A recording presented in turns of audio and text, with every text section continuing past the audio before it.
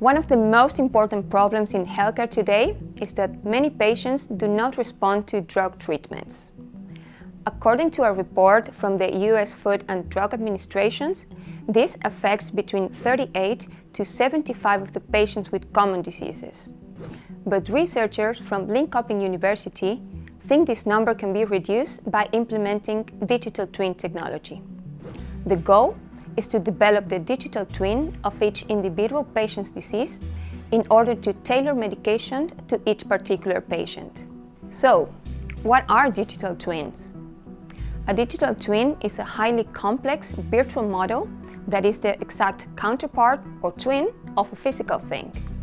It uses real-time data and other sources to enable learning, reasoning, and dynamically recalibrating for improved decision-making. But why are digital twins so relevant nowadays? Well, mostly because creating a digital twin of something allows us to try out alterations and adjustments that otherwise would be too expensive or risky to try in a real physical object. I will give you 2 examples of how digital twin technology has been used to improve different industries. Number 1. Digital twins for car testing.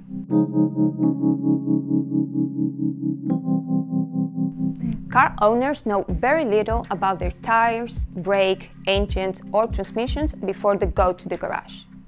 Imagine if a digital twin of your car could give you a periodic report and recommended maintenance based on its use. Did you know that Tesla creates a digital twin of every car it sells? They are using data from all sensors placed in the car in order to build an accurate representation of their cars and predict what will happen if one performs a certain action. For example, giving all the gathered data, the autopilot will be able to bring the speed down to prevent a potential crash. So, to summarize, digital twins are the long-term success of autonomous vehicles in the future. Number 2. Digital twins to optimize 3D metal printing. In the last few years, I've seen 3D printing evolve and get better at different materials. But 3D printing metal powder involves a complex thermodynamic process with high-intensity lasers. This process is often less than perfect, leaving cold and hot spots from layer to layer, and ignoring them could result in a defective piece.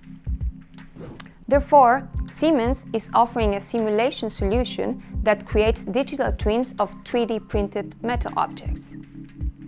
This makes it possible to identify potential problems in advance and modify the object before it's printed.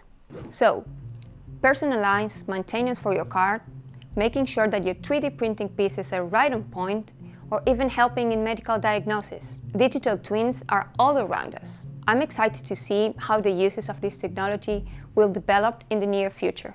Thanks for watching the Digital Twin Tech Update. If you want to know more about BIT, please visit www.wearebit.com. See you in the next one.